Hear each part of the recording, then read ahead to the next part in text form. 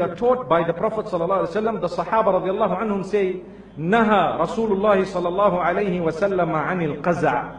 Do you know what that means? They said, the Prophet, peace be upon him, has prohibited us from qaza'. What is qaza'? For us, and a lot of the boys do this, to cut our hair different sizes. Whoa. So you shaved part of your hair and you left the other part. The messenger, peace be upon him, the same one who's telling you that I'm going to be waiting on the pond.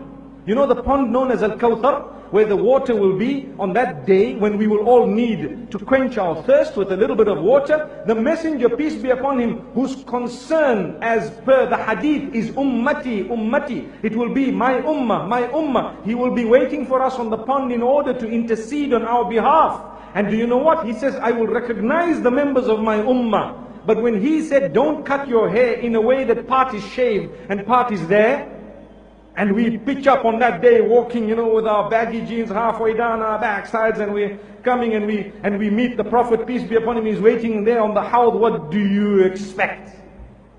Is he going to say, hey, this is my man from my ummah, come lad? May Allah forgive